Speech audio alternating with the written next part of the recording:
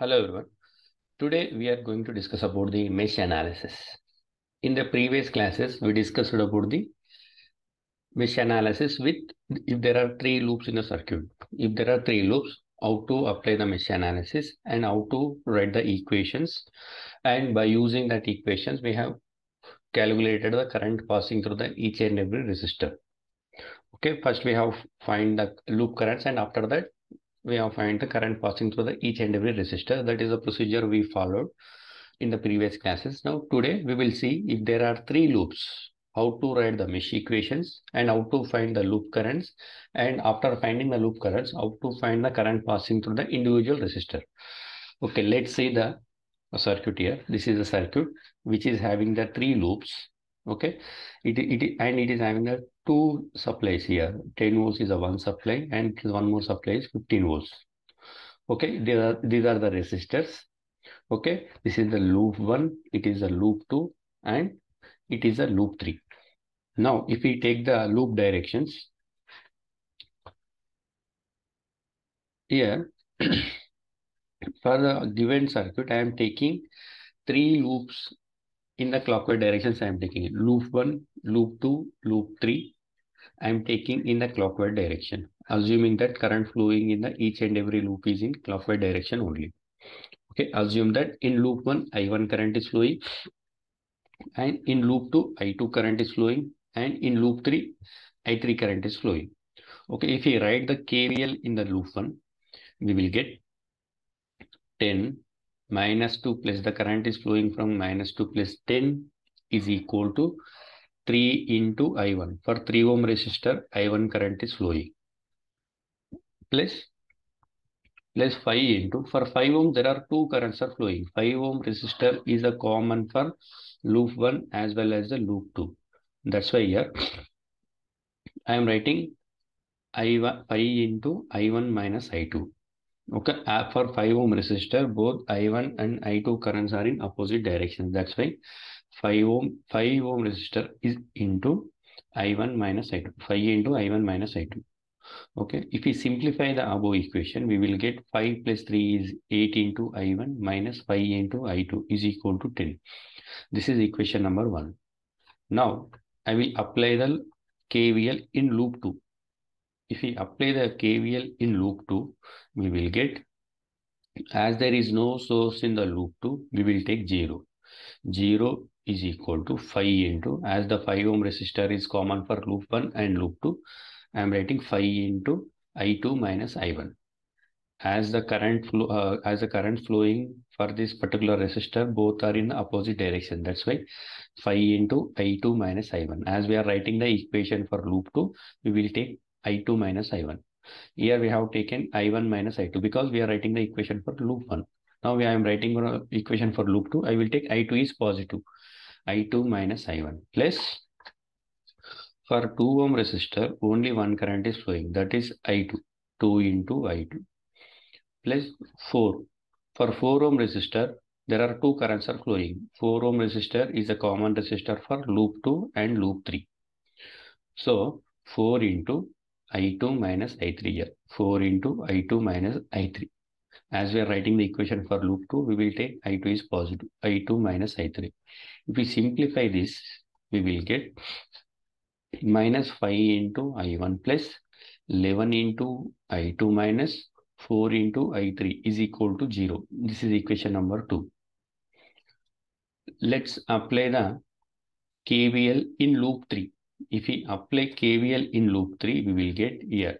The current is coming from plus 2 minus. That's why minus 15 volts is equal to, for 6 ohm resistor, only I3 current is flowing. That's why 6 into I3 plus 4 ohm resistor is a common resistor for loop 3 and loop 2. So 4 into I3 minus I2. Okay, that's why here we are getting the difference here, as the current flowing through the 4 ohm resistor is both the currents are flowing through the 4 ohm resistor. That's why here we are getting the combination of I3 and I2. As both the currents are flowing in the opposite direction, we will get I3 minus I2. If we simplify the above equation, we will get minus 4 into I2 plus 10 into I3 is equal to minus 15. That is equation number 3. Okay. Now, if we enter all the values in the calculator, loop equation number 1 and equation number 2 and equation number 3, we will get the following values. Here in the calculator, here I1 term is not there. If the I1 term is not there, we have to take 0. If you see the equation number 2 and equation number 1 and 2, in the equation number 1, there is no I3 term.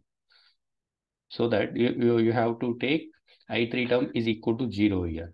I1 is 8, minus 5 and 0 and 10. Like this you have to enter. Here there are 3 terms are there. There is no problem. Now in the loop 3, only I2 and I3 is there. I1 is not there. So that you have to enter 0, minus 4 and 10, minus 15. Like this you have to enter in the calculator. In the calculator you have to select the number of unknowns are 3. And after that you will get the matrix which is having the 3 variables. Okay, if we enter all the values, we will get from equation number 1 and equation number 2 and equation number 3, we will get I1 is equal to 1.27 amperes. Next, I2 is equal to 0.03 amperes. Next, I3 value is minus 1.48 amperes. These are the values we will get if we simplify the equation number 1, equation number 2 and equation number 3. Now, what is the question here? Find the current passing through the 2 ohm resistor. Which current is flowing through the 2 ohm resistor? The current flowing through 2 ohm resistor is I2. Only one current is flowing, that is I2. I2 current is nothing but current passing through the 2 ohm resistor. Now, if you see the answer, current passing through the 2 ohm resistor is nothing but I2. What is the I2 value here? 0.03 amperes. 0.03 amperes. This is the answer. Like this, we will solve if there are 3 loops are present in the given circuit. This is a procedure. Now, let's see one more problem. Find the current passing through the 4 ohm resistor. Okay, in the given circuit, there are 3 loops are there. Loop 1, loop 2 and loop 3. Okay, in this problem is asking find the current passing through the 4 ohm resistor. Okay, let's apply the mesh analysis to this given circuit. I am taking the direction here, assuming that in the loop 1, I1 current is flowing, and in the loop 2, I2 current is flowing, and in the loop 3, I3 current is flowing. Okay, let's apply KVL in loop 1. If we apply KVL in loop 1, see here, in loop 1, there is a voltage source. The current is flowing through this voltage source is minus 2 plus 10 volts. Okay, minus 2 plus 10 volts is equal to, for the this 2 ohm resistor is common for loop 1 and loop 3. So 2 into I1 minus I3 plus this 3 ohm resistor is the common resistor for loop 1 and loop 2. That's why plus 3 into I1 minus I2. If we simplify this, we will get 5 into I1 minus 3 into I2 minus 2 into I3 is equal to 10. This is equation number 1. Now, let's apply loop equation, that is KVL in loop 2. If we apply KVL in loop 2, see here in loop 2, one voltage source is there and 2 resistors. For this voltage source, the current is coming from plus 2 minus. If the current is coming from plus 2 minus, we will take minus 15. Minus 15 is equal to 3 into, for the 3 ohm resistor, there are 2 currents are flowing, I2 and I1. So 3 into I2 minus I1 plus 4. For 4 ohm resistor, there are 2 currents are flowing. What are those? I2 and I3 current is flowing through this 4 ohm resistor. That's why 4 into I2 minus I3.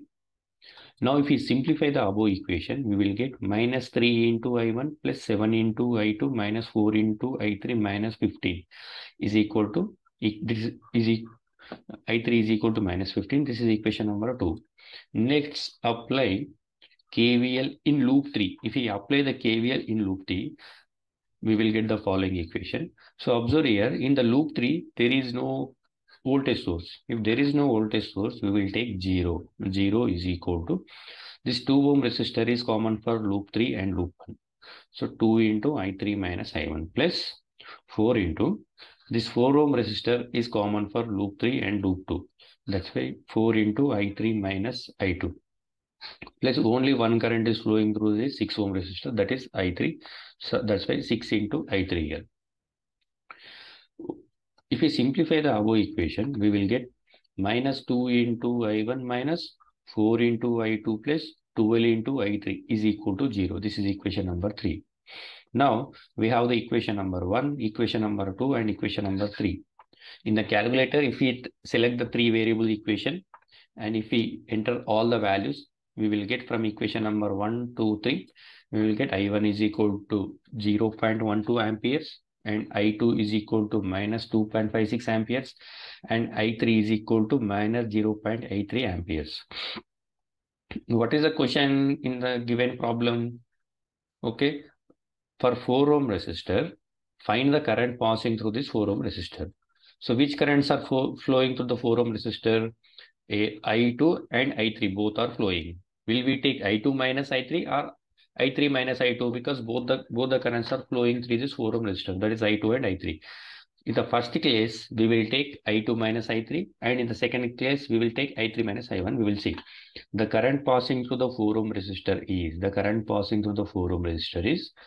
I2.